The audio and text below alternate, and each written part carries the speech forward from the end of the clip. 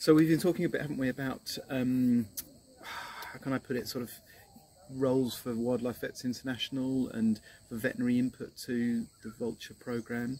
And I think one of the ideas we came up with is not only has the need shifted from the health of these birds in captivity and these big colony aviaries, but towards their health once they're released and all these new hazards that they face. But also that there's so much expertise out here now. The biologists and vets and others have learned so much about these birds and how to look after them, that maybe there's an opportunity for sort of knowledge transfer between countries. So Nepal is going to be releasing this last set of vultures, and they'll learn all sorts of things that will be useful in other countries, and maybe WVI can support in that kind of a way, perhaps by helping vets from one country to move to another and transfer some of their knowledge. And maybe there's an overarching role for WVI to play in all of that as well.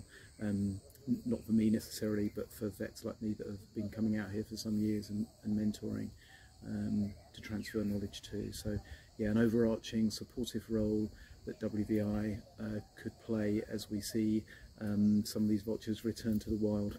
I hope that they do okay.